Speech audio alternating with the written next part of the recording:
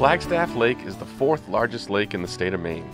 There is a lot of rich history that goes along with it, as several towns were flooded in the mid-1900s to make way for this water storage facility, to facilitate dams and hydroelectric power on the Kennebec River, which Flagstaff Lake eventually drains into via the Dead River.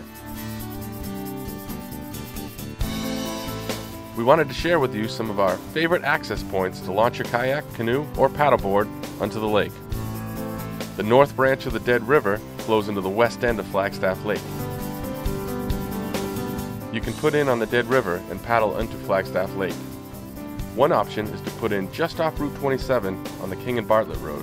There is a small area just across the bridge to launch your boat. The Flagstaff Road across from the Eustis Post Office and just north of the Pines Market offers a couple spots to put your boats in as well.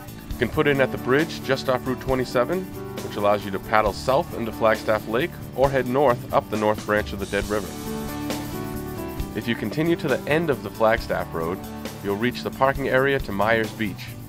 Here you'll find a bathroom, parking, and a short walk to the beach. Launch your boat with great views of the Bigelow Mountain Range.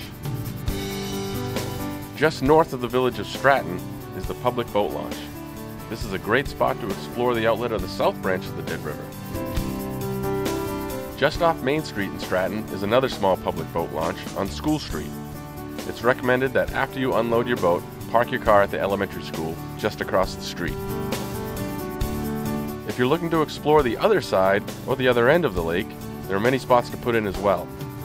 This end of the lake is much less populated and can give you a much more wilderness feel. To access these points, take the carriage road off Route 27 in Carrabassett Valley at Valley Crossing. This 5-mile dirt road allows you to access the south end of the lake. Take a right at the end of the carriage road to connect to the Long Falls Dam Road. Turn left onto the Long Falls Dam Road and continue about 8 miles to a put-in spot next to the entrance of the Long Falls Dam site. This is a great spot to put in to paddle over to the main Hudson Trails Flagstaff hut. If you take a left at the end of the carriage road, you'll find a parking area to the right with a short trail accessing the southernmost part of the lake. Another access point is at the Round Barn Primitive Camping Area, about 5 miles from the end of the carriage road. A large beach makes for a great location to head out on the lake. Remember to always clean off your boat afterwards, and remember to wear your PFD. Be prepared, be safe, and have fun.